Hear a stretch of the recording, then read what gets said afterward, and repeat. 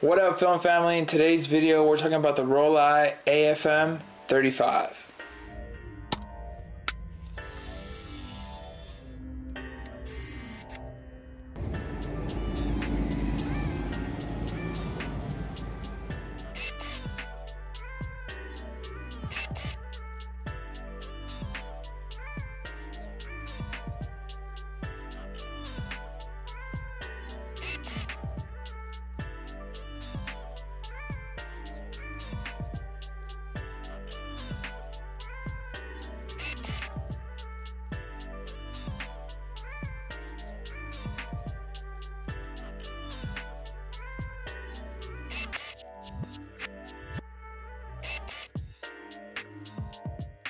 The first thing I wanted to mention about the Rollei AFM is this is just another iteration of the Fujifilm Class A, they're calling that version, which is just the first class version that Fujifilm made. It has the same build and the same exact features as this camera, so if you end up liking this camera or interested in it, you can also look that up. Many film photographers say that this is the closest competition to the Contax T2, as in it has aperture priority, it has a 38mm lens, and it's in the 2.6 to 2.8 range. The one advantage that this definitely has over the Contax T2, it does have true 2.6 aperture when you're shooting in it. And the quick advantage of the Contax T2 over this, the Contax T2 has 1/500th of a second shutter speed, and this top shutter speed is the 2/90th of a second, so that's definitely something to consider. Those are the main things that I appreciate on one camera over the other.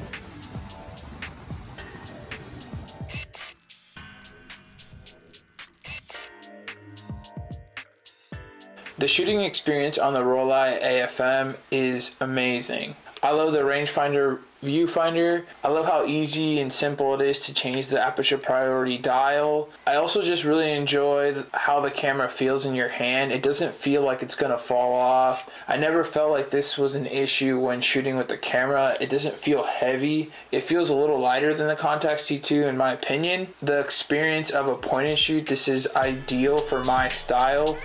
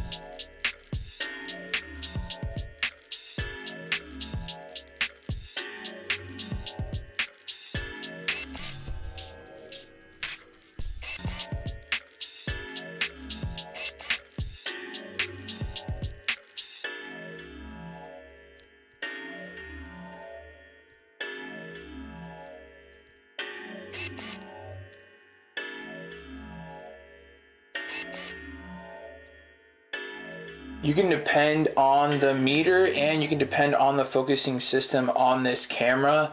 It has not failed me. I have shot 3 rolls on this camera and all of them are in focus, and all of them are well exposed. So no complaints there. With other point and shoots, I have definitely experienced missed focusing. At least like 2 or 3 frames are out of focus, and then the metering is off on some shots. Another highlight is that the camera never used flash when it wasn't needed. Sometimes other point and shoots that I have shot with will use the flash, and it definitely didn't need the flash, or the flash made no impact to the actual image. So it's something to definitely think about. The dependability of this camera is just something huge to highlight. You worry less about the camera and you just focus on the actual capturing of the moment, and that's just something that this will give you, is a peace of mind.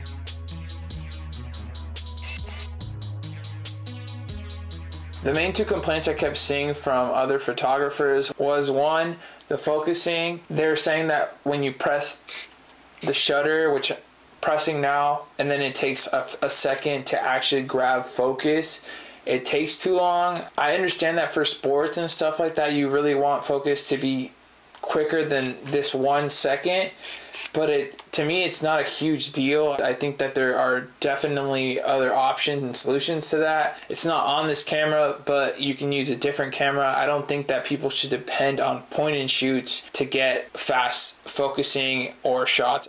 The other complaint is the fastest shutter speed on this camera, which is 2/90th of a second. This is another feature that I didn't really feel like I lacked. I went out and shot my first roll just on P mode, depending on the camera's actual features of autofocus and auto exposure, just trusting it as is, and I believe this camera did a great job. Shooting my first 3 rolls, I didn't notice any moment or frame that is out of focus because the shutter speed wasn't fast enough. Again, maybe it's my style, and I also didn't notice a time where the camera took too long to focus. If you shoot film photography, it already slows you down. It's a slower process, and to understand where those photographers are coming from, this is considered a luxury or high-end point and shoot, so I understand the wanting of 500th of a second and then wanting a faster focus. In reality, I don't think that it's a huge deal breaker to count this camera out as a Contax T2 competitor, but I understand where they're coming from. This is a pricey camera, and again, if this camera wasn't great, the prices on it wouldn't be going up along with the Contax T2.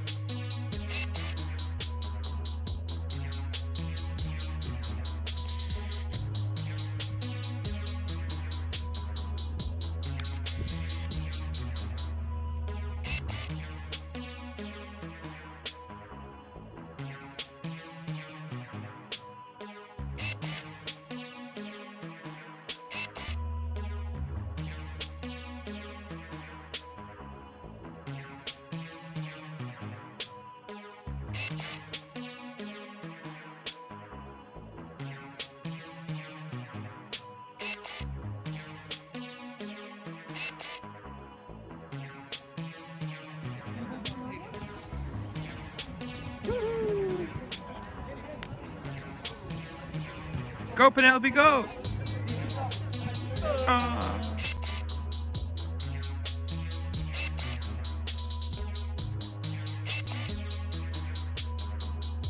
So now quickly I'm just going to go over my top photos. So the first top photo that I selected is actually the second photo that I took of the San Rafael Theater. I really appreciate this photo. I feel like there's a lot going on, and the more that you stare at it, the more that you see. First thing that you see is the person there walking under the shadows. The first thing that I noticed was that guy under the theater ceiling. He's just looking at the poster there. And then I purposely waited for someone to walk by and add another layer to this photo. And then I didn't really even notice this lady already sitting there and her dress matches the colors of the poster that she's right next to. And the more that you look at this photo, I feel like there's more that you appreciate. You can notice the lighting on the left and right side. You can notice the lines of the actual roof of the theater, and then that red line in the middle, and then the text of the actual display of the movies. So definitely my first top photo. It was only my second shot. My second top photo is of me being on the Civic Center roof with Kodak, and the sun is rising. The lighting in there was just incredible. I really enjoy the lighting coming through that side,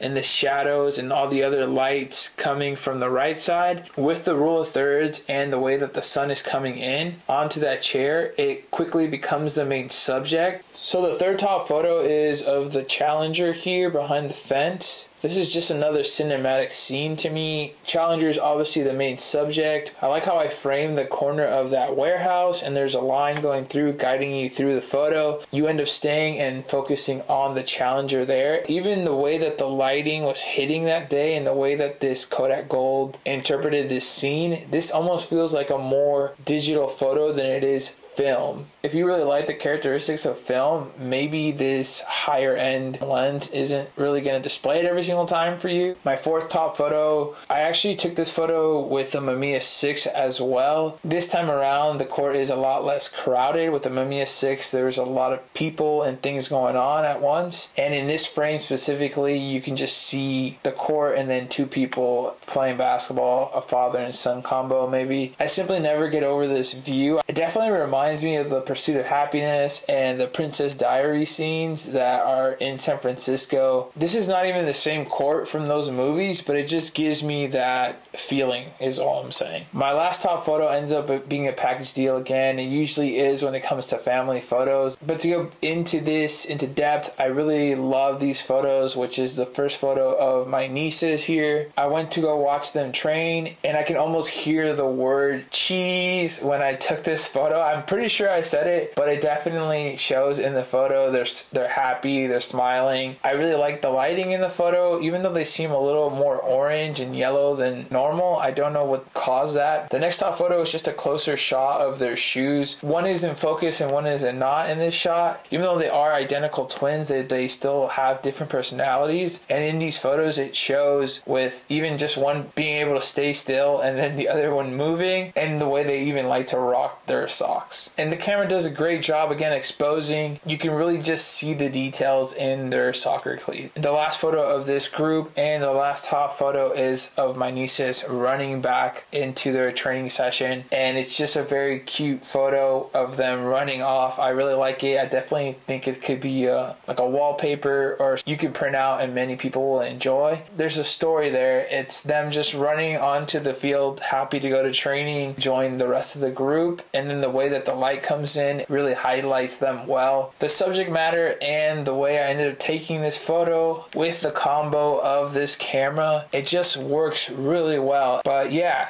I definitely think this is a great camera. My final thoughts are that I think the user experience, definitely I enjoy it, if not more than the Contax T2, to the same level. I see myself comparing this camera side by side with the Contax T2. Hit that like button, subscribe to the channel if you want to see that sooner than later. If you have the money to buy it, this is definitely a good camera. This is still $200 to $100 less than a Contax T2, and it's all really up to you if it's worth it to get the Contax T2 over this until you see my video. And it's also up to you if you want to spend the $700 more to get the Class S, which fixes a lot of the complaints that other photographers have about this camera. The Rollei AFM 35 is a great camera. Thank you guys so much for watching. Subscribe to the channel, hit that like button for me, and as always guys, happy shooting.